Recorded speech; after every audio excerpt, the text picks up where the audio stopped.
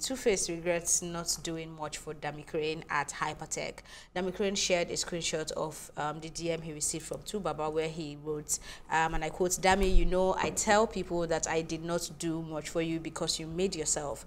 You have a good charisma and you are so alive with your movement. I wish I did not have all the legal things when you were in Hypertech," end of quote. Dammy responded saying he will continue to celebrate Baba, that his messages inspires him to do more.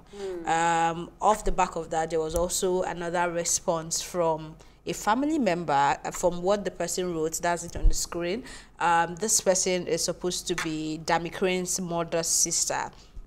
And he was saying that, so she, I don't know, was saying that, okay, they added it there, a family rep, to make you know that this is a statement from the family. That whoever is behind that was personally had a beef with Baba for coming to the family, encouraging them to let Dammy Krane go out there, and then it suddenly felt like you let the young boy make so many decisions for himself, and then just do things on his own. And she is saying that she's happy that he's doing this now, but that there's still time and room to make amendments. So yeah, I think I get where they're coming from. Yeah, same. It's such a deep thing. I think you can look at it and say this is somebody's life that they have placed in your hands. Like, made me think, wow, what could Dammy Krane have been like to Nigeria, to Africa, to the world, if he had better management? Yeah, if he had better management. I mean, it's funny because this week we've been talking a lot about, you know, artists and record deal labels, and you know, and it's kind of like that mentor and mentee relationship, and it's so important having someone who's really got your back. So this story was really sad to me that Dammy Krane didn't have that. I'm not saying that if Two-Face was in his life, it would be bigger than now, but it just makes me wonder, because so far the music that I remember of him wasn't actually bad. So now I appreciate the sympathy, but like my mom always say, sorry, cannot fix this issue. So I don't know. But I like that he is matured enough to know that he's supposed to do this, and he said this message has helped him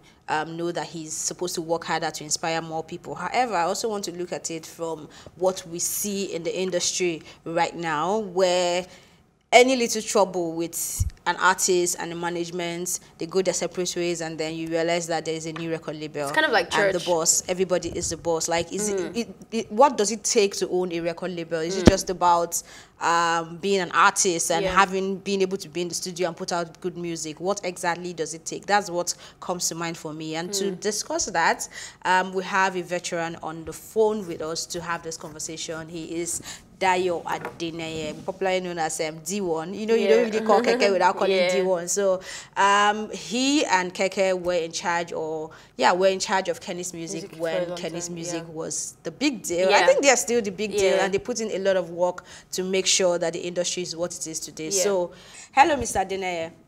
Good morning. How are you? Fine, thank you. Good morning, and thank you for joining us on the show this morning. My pleasure. Okay, as someone who has been in the industry for a very long time, who understands the business of record label and managing an artist, and looking at what we have now, a case of almost every artist having a record label to themselves, do you think this is healthy for the environment? It depends on what you mean by do I think it's healthy. I mean, it's relative. But I think the question should be, is it in the best interest of the artist? If you ask me, then I'll say no. What people don't understand, especially musicians and artists, is that there's a business model to this. It's called show business. There's a show side of it, and there's a business side of it. And you have to understand that this applies to any business you're doing. Let's say you want to build a house now.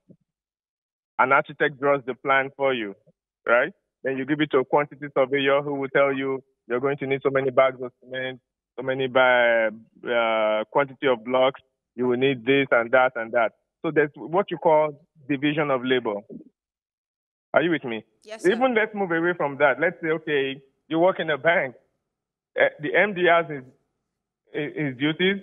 The branch manager has his duties. The clerks, the bank tellers.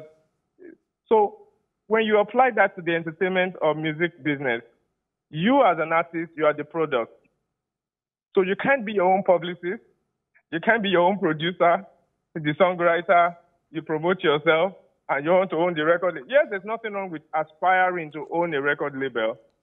But when you do all these things, it doesn't free you to attend to your creative side. So something is going to suffer definitely. So that's my opinion on that.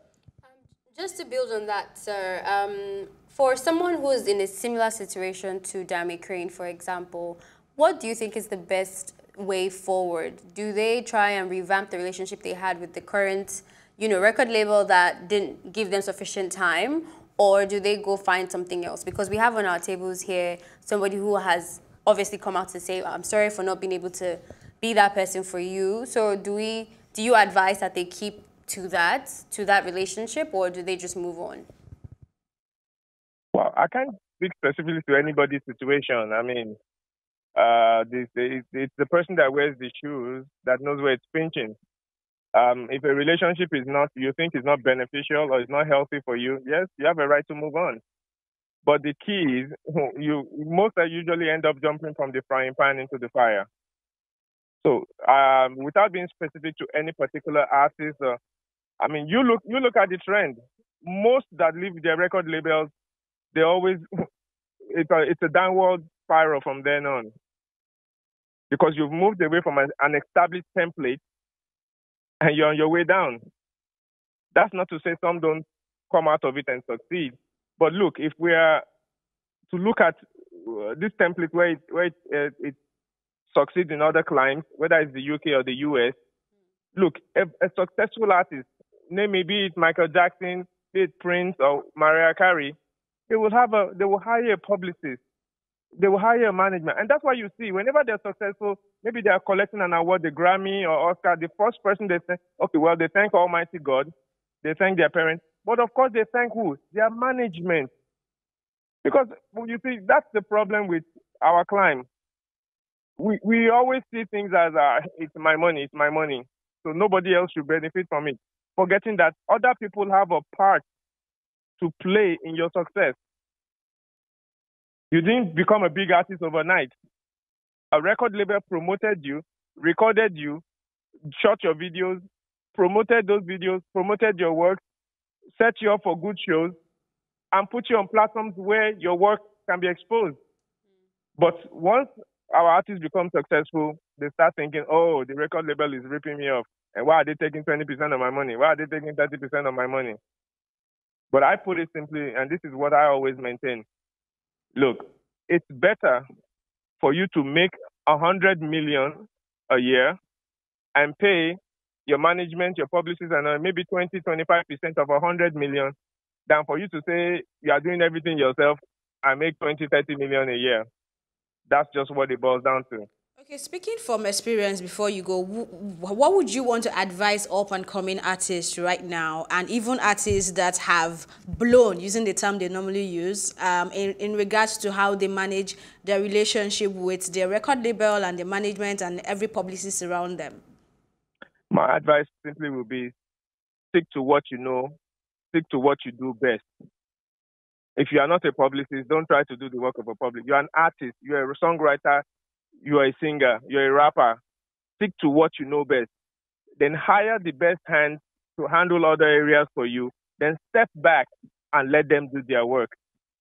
Sometimes it might not look as if they're doing much to you, but if they're succeeding in keeping you out of trouble, they're booking successful shows for you, your name continues to remain in the limelight, then let your management, let your record label, let them do what they need to do.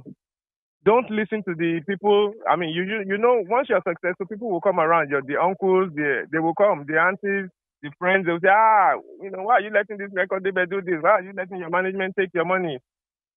You forget that 3 years ago or 2 years ago, this same record label, you went there begging and begging them to sign you. But now that you become an established name, it's now, it's my money. You now let other friends, other influences, outside influences, and that's usually what happens. Outside influences, these artists start listening to people who were not responsible for their success. And of course, usually, I mean, you look at it, It's there. The records are there. I don't want to name any artists, but you see, once they leave their record label, they leave that established platform. It's downward from there. Yes, there are exceptions to the rule, maybe one or two that manage to stay afloat, but usually it doesn't last long. All right. Thank you so much for your Thank time, you. Mr. Dene. Thank you for having me.